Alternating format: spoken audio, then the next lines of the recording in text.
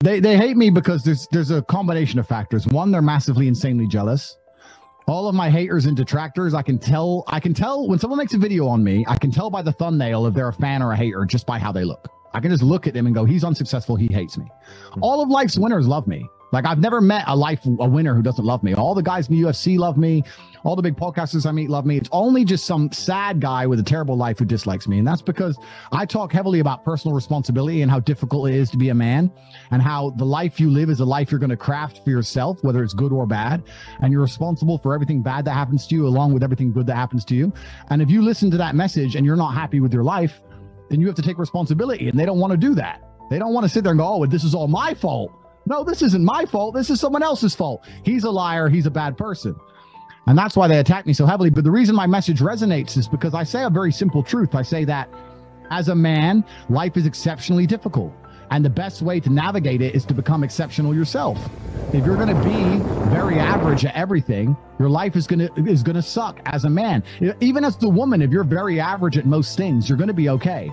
But as a man, if you don't have that one ace card you can pull out the pocket, if you haven't got that intellect or that charisma, or you have nothing else, if you're just average everywhere, you have no bonus points on any of your stats, then the video game is going to be very, very hard to navigate. And that's basically what I'm teaching. I don't think it's what I say. I think it's how I say it. And I do this on purpose because I understand the power of being polarizing. And I also understand the power of making people think.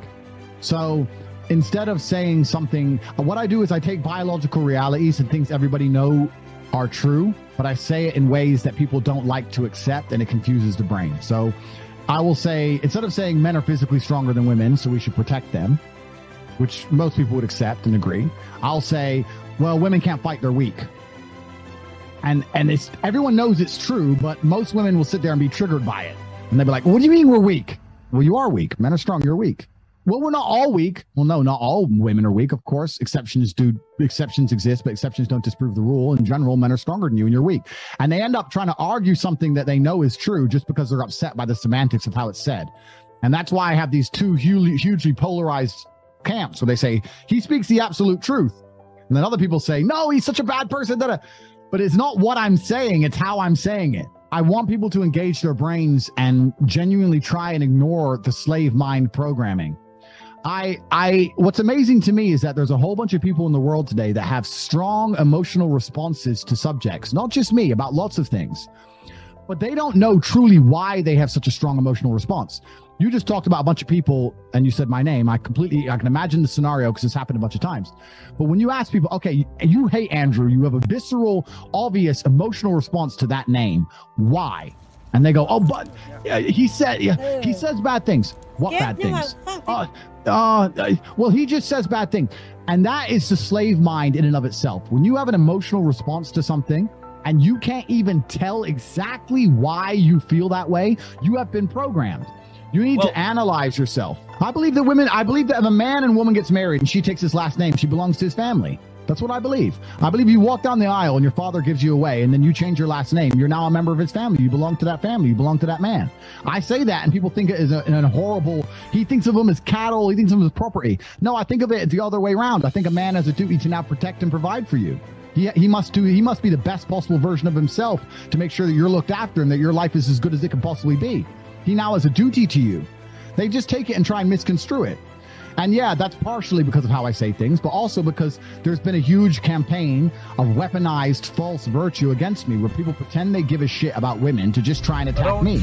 All these people who attack me don't donate to women's charities, don't give a shit about women's issues. They just don't like me because I'm so massively successful and they want to try and take me down. So they make up a reason to do it. They can't call me stupid. They can't call me dumb. They can't call me ugly. They can't call me poor. They can't call me weak. They can't call me none of that stuff. So they just make up some other reason. Well, he once said this and we think it could mean this, so he's the devil.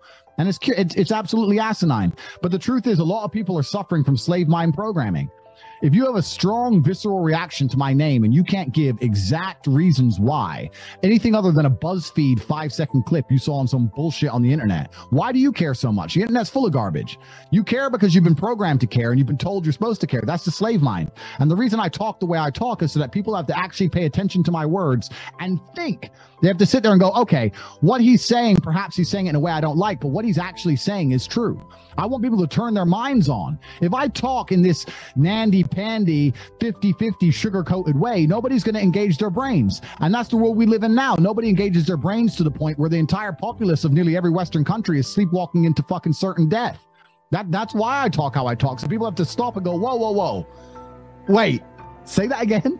Well, otherwise, It's not gonna. Otherwise, no one's gonna think, because nobody uses their brain anymore. If a woman wants to work a job and be a CEO, then she should absolutely work a job and be a CEO. I believe women are sovereign individuals who can make their own decisions. I don't think that's an important thing for a woman to do. I think a woman should be focused on having children and making a family. I think that's the most beautiful legacy a woman can provide. I was at my grandmother's birthday. I think it was her 92nd birthday recently. And I saw the entire room. She had 9 children, including my father, and they've all had a bunch of kids. And then I saw a room of 50 people that came from one woman. I think that's the best legacy a woman could possibly ever do. I don't see why they'd want to slave away for some company that doesn't really care about them and cares about the stock price and will replace them the second they no longer perform. But if that's what they decide to do, then I'm not going to sit there and tell them not to do it. I mean, I'm not sitting here saying women shouldn't work. I'm saying women should do what makes them happy. But I do also believe, I'm not a woman, of course. I'm just giving my opinion. I believe that in my experiences of life, the women I've seen who are the most contented are the women who focused on having families. I've never seen a career woman without kids in her 50s drinking wine every night who's truly happy. I've never seen that. Well, this is the thing, and this is why we talk about that. Women always want to talk about the underrepresentation of women on the board and all these high-level jobs, etc. And I explain the reason that is because to get there, you have to give up your entire life. Most women are smarter or smart enough to understand that there's a life outside of work. But if you look at a CEO, man, he's usually given up everything for that. He doesn't see his family. He's always in the jet. He's working his ass off. He's stressed. All he does is work. He does nothing but work to get there. So if a woman wants to have any kind of life outside of her job, she can't be competitive. It's not about gender. It's about you're no longer a competitive individual because you do other things besides only slave away. And that's a good thing, because slaving away just to get a corporate role really, like you said, ain't all that. You know, it's bullshit. But that's the whole thing when you talk about these gender pay gaps and all this crap. But it's interesting to me because I live in Romania now, right? And the war in Ukraine is right next door. It escalated massively today. Putin's had enough. And it's next door. And I was here in Romania at the border handing out stuff while I watched thousands and thousands of women, refugees and children flood across the border, as they rightly should, but none of the men are allowed to leave.